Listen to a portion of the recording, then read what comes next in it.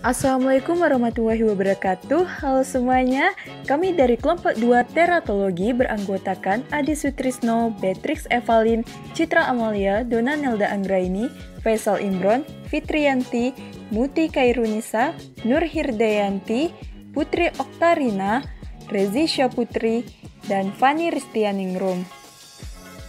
Berikut materi yang akan kami bahas yaitu tentang Teratologi Eksperimental 1 dengan dosen pengampu Ibu APT Mira Febrina, MSc. Nah, teman-teman, apa sih yang dimaksud dengan teratologi eksperimental? Berikut pembahasannya, selamat menyaksikan. Sebelum masuk ke definisi teratologi, sepokok pembahasan kami ada definisi teratologi, jenis uji teratologi eksperimental, daur ekstrus. Nah, selanjutnya ada juga teknik pengawinan hewan dan teknik pemberian senyawa.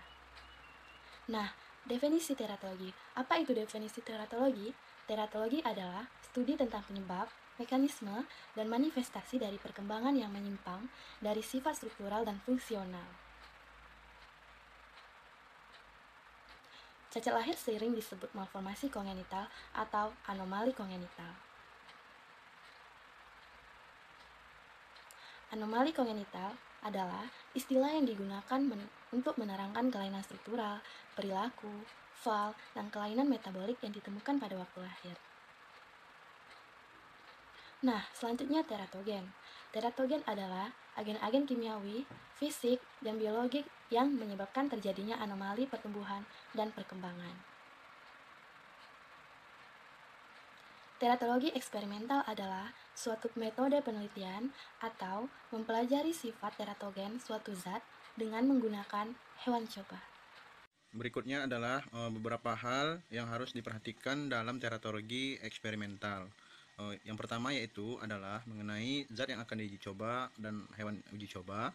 Yang kedua, penentuan waktu pemberian zat, penentuan besarnya konsentrasi atau dosis, penentuan jalur administrasi, serta manajemen hewan coba pasca perlakuan pengamatan. Berikutnya mengenai jenis uji teratologi eksperimental. Jenis uji teratologi eksperimental yang pertama yaitu ada yang namanya CIS ataupun disebut dengan Chick Embryo Toxicity Screening Test, yang mana CIS adalah pendekatan teratologi dengan menggunakan embrio ayam untuk mengetahui pengaruh atau dampak teratogen terhadap perkembangan embrio ayam. Yang kedua yaitu adalah VITAX atau Frog Embryo Teratogenicity Xenopus. VITAX adalah pendekatan teratologi dengan menggunakan embrio kata sebagai objek penelitian dari teratologi. Berikutnya, baik CIS maupun VITAX pada dasarnya untuk menguji organogenesis yang berguna untuk memprediksi adanya potensi toksikan pada perkembangan manusia dan adanya suatu efek teratogen.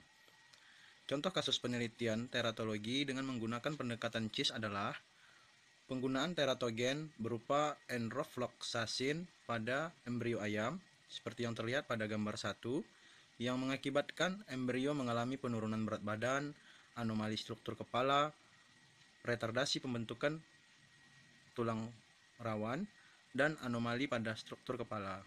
Dapat dilihat pada gambar 1, yang mana embrio usia 7 hari mengalami abnormal pada perlakuan enrofloxacin.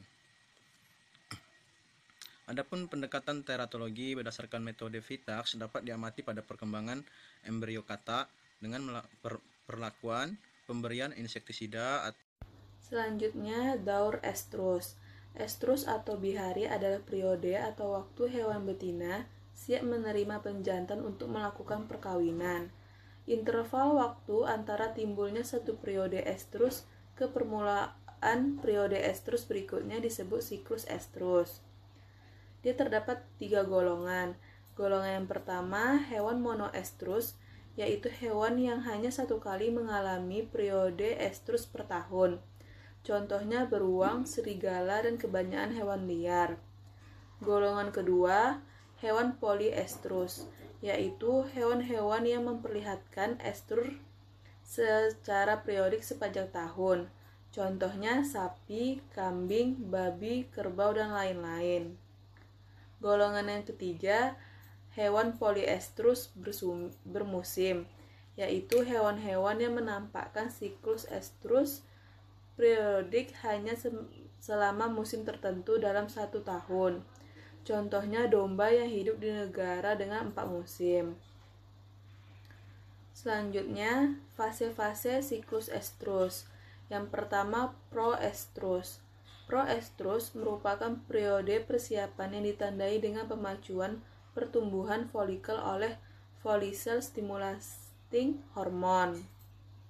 Fase proestrus ini FHSA yang dikeluarkan oleh kelenjar adenohipofisa akan memicu perkembangan folikel di dalam ovarium. Pada fase ini juga terjadi perkembangan organ-organ reproduksi yaitu ovidut, uterus, dan vagina. Yang kedua, estrus. Periode estrus adalah masa puncak keinginan untuk kawin ditandai dengan manifestasi birahi secara fisik. Lama periode estrus pada ruminansia kecil selama 2-3 hari. Fase estrus pada dasarnya dipengaruhi oleh sistem hormonal. Tanda-tanda keberadaan ternak berada pada siklus estrus dapat diamati adanya perubahan secara fisik. Salah satunya adalah keluarnya lendir sampai ke vulva yang sangat jelas. Baiklah, yang ketiga itu adalah metaestrus atau postestrus. Metaestrus merupakan fase mulai tumbuhnya korpus luteum setelah ovulasi atau sering disebut dengan fase luteal. Metaestrus sebagian besar berada di bawah pengaruh hormon progesteron. Fase metaestrus ditandai dengan adanya perubahan sekresi lendir serviks oleh kelenjar-kelenjar serviks dari cair menjadi kental. Metaestrus terjadi setelah fase estrus berakhir. Fase metaestrus berlangsung selama 2-3 hari. Yang selanjutnya yang keempat itu adalah diestrus. Diestrus merupakan fase terakhir dan terlama dalam siklus estrus ternak-ternak mamalia. Korpus luteum menjadi matang dan pengaruh progesteron menjadi dominan. Adapun fase diestrus ditandai dengan endometrium menebal, kelenjar uterina membesar, dan otot uterus menunjukkan peningkatan perkembangan. Kondisi ini akan terus berlangsung selama masa kebuntingan dan korpus luteum akan dipertahankan sampai akhir masa kebuntingan. Selanjutnya itu adalah teknik pengawinan hewan, yaitu melakukan pemeriksaan daur estrus hewan uji sebelum dikawinkan. Ada 2 teknik, yaitu teknik pengawinan mencit atau mus musculus. Yang kedua itu adalah teknik pengawinan tikus atau ratus norvegicus. Selanjutnya itu adalah pemeriksaan daur estrus hewan uji sebelum dikawinkan. Pemeriksaan daur estrus dilakukan untuk mengetahui keteraturan daur estrus sehingga dapat diketahui kapan tikus betina siap untuk dikawinkan. Pemeriksaan daur estrus dilakukan dengan metode usap vagina, yaitu dengan cara cairan apus vagina yang diperoleh diteteskan pada gelas objek. Terus diamati tipe sel epitel apus vagina di bawah mikroskop. Berdasarkan temuan tipe sel tersebut, selanjutnya ditentukan fase daur estrus yang sedang dialami oleh hewan uji.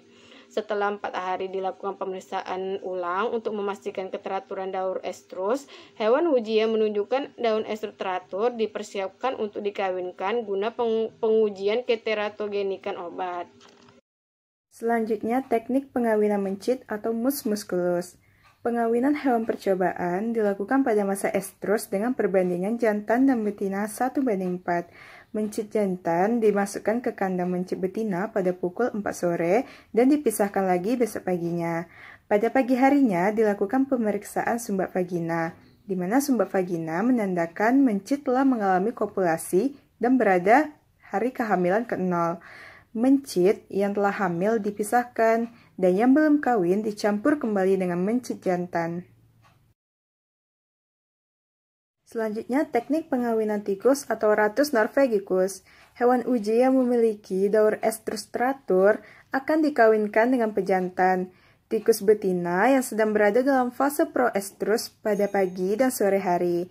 Dimasukkan dalam satu kandang dengan pejantannya, kira-kira jam 5-6 sore, di mana merupakan waktu yang paling disenangi. Tikus betina disatukan dengan tikus jantan dengan perbandingan 5:2. Tikus disatukan selama 5 hari, dan selama 5 malam diamati tingkah laku dari tikus yang dikawinkan. Pembuktian terjadinya perkawinan keesokan harinya dicek kembali apusan vagina dari betina yang telah disatukan dalam 1 malam. Pengecekan dilakukan selama 5 hari di pagi hari. Tikus dinyatakan kawin jika cairan apusan vagina ditemukan sperma pada pengamatan di bawah mikroskop. Selanjutnya, teknik pemberian senyawa. Yang pertama ada waktu pemberian zat untuk mendapatkan hasil yang diharapkan terhadap pengujian zat teratogenik. Dan di sini perlu memperhatikan waktu pemberiannya. Ada 2 jenis waktu pemberian, yaitu pemberian zat sebelum implantasi. Nah, tujuannya untuk melihat pengaruh suatu zat terhadap perkembangan embrio preimplantasi. Zat yang bersifat sitostaktik atau embriotoksik dapat menyebabkan kematian atau hambatan pada perkembangan embrio. Yang kedua yaitu pemberian zat setelah implantasi bertujuan untuk melihat pengaruh zat pada perkembangan fetus, terutama pada masa organogenesis. Pemberian zat teratogenik setelah masa implantasi perlu memperhatikan masa kritis suatu organogenesis. Suatu zat yang bersifat teratogenik akan menyebabkan kelainan pada fetus apabila diberikan pada masa kritis. Yaitu dosis sekurang-kurangnya diberikan 3 tingkat dosis. Dosis tertinggi harus menyebabkan gejala keracunan pada beberapa induk atau janin, seperti berkurangnya berat badan dan lain-lain. Sedangkan dosis terendah harus tidak menampakkan efek buruk. Nah, 1 atau lebih dosis harus berada di antara kedua ekstrem itu. Selain itu, dibuat 2 kelompok pembanding. Salah satu diberi pelarut atau larutan garam fisiologis, sedangkan yang lain diberi zat yang diketahui bersifat teratogen aktif. Dari beberapa penelitian, yang pertama ada tikus, usia induk pada awalnya 100-120 hari, periode pemberian dosis hari ke-6-15, seksio sesarianya hari ke-20, pembanding positifnya asetil salisilat asid atau aspirin 250 mg per kilogram. Yang kedua ada mencit, usia induk pada awalnya 60-90 hari, periode pemberian dosis hari ke-6-15, seksio cesaria hari ke-17, pembanding positif asetil salisilat asid 150 mg per kilogram. Yang ketiga ada hamster, usia induk 60-90 hari, periode pemberian dosis hari ke-5-10, seksio cesaria hari ke-14, pembanding positif asetil salisilat asid 250 mg per kilogram. Yang keempat ada kelinci, usia induk dewasa belum kawin, periode pemberian dosis hari ke-6-18, seksio cesaria hari ke-29, pembanding positif 6 aminonikotinamid 2,5 mg per kilogram. Baiklah teman-teman, sekian presentasi dari kelompok kami. Mohon maaf apabila ada kesalahan kata. Kami akhiri wabillahi taufik wa hidayah. Wassalamualaikum warahmatullahi wabarakatuh.